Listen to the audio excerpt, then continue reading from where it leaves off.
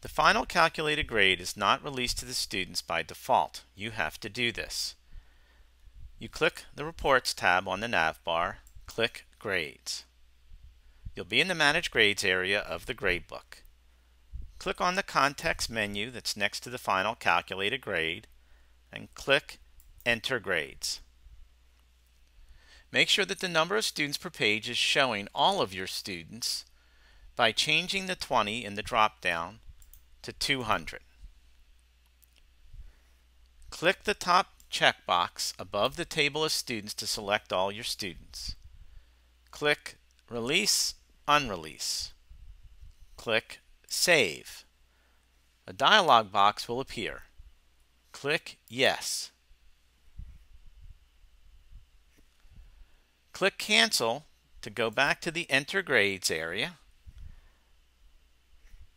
And now you will see a little icon next to each student's name. The icon lets you know that the final calculated grade was released.